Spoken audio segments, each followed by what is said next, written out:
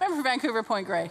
Thank you, Honourable Speaker. We have a large package of public land in my constituency, half owned by the provincial government, half owned by the federal government. The Jericho lands have been host to a military base, a community centre, a school, and countless dogs, walkers, and frisbee players for many years. So earlier this year, when my Vancouver Point Grey community office learned that both the federal and provincial portions of the property were up for sale and development, we needed to act quickly to let the community know what was happening. To do so, we only had to knock on the door of our friends at the West Point Grey Residents Association.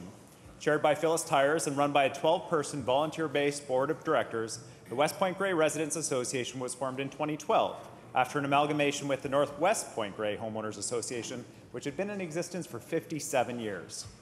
When we called to see if they could help us organize an event, it turned out that the Residents Association was already busy organizing a meeting to discuss these critical developments and to ask for community consultation and input on any proposed developments.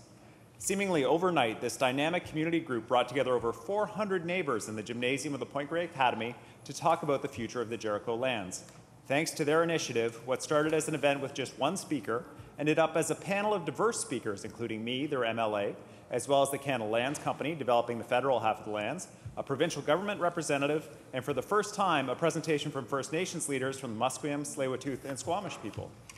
Whether it's promoting the Point Grey Fiesta, sharing neighbourhood news, or coordinating all candidates' meetings for municipal, provincial, and federal elections, the work of Chair Phyllis Tyers and the entirely volunteer West Point Grey Residents Association ensures neighbours are informed, that they have all the information needed to make decisions, and that their interests are protected and promoted. Thank you to Phyllis and all of the members of the West Point Grey Residents Association for your work on behalf of our community. Thank you, Speaker.